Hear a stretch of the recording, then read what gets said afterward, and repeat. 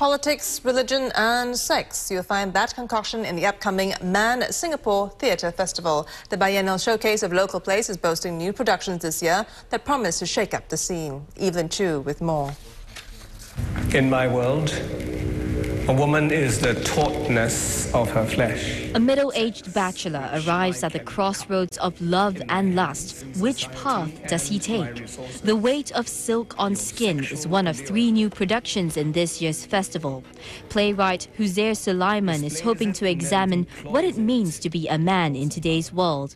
Its main character is played by theatre veteran Ivan Heng, who has had a lot to deal with this year.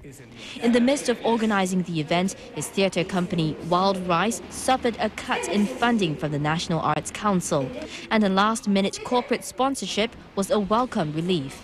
I think that as artists, we have to do our job, you know. It's a profession, and our job is to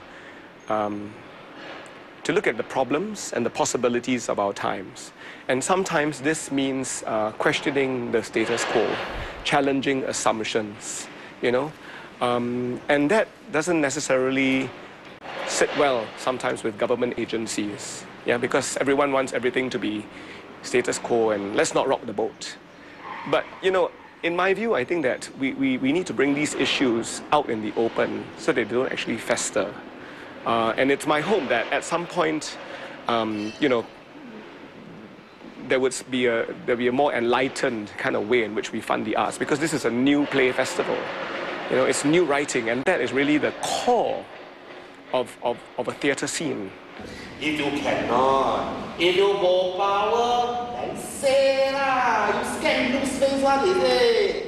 Meanwhile, the cast of Cooling Off Day is getting into character. In fact, each actor is playing more than 3 roles each.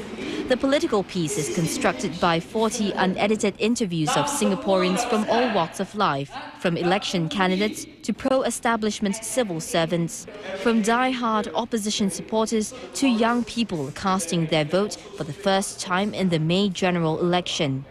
Singapore arrived at a point in this election where people felt they want their stories to be heard. So they agreed actually to be interviewed, and they agreed for their voices and their stories to be told in a public space. You know, I think Singapore has a reputation for its citizens not wanting to share those sort of very personal stories. So I think that's really significant.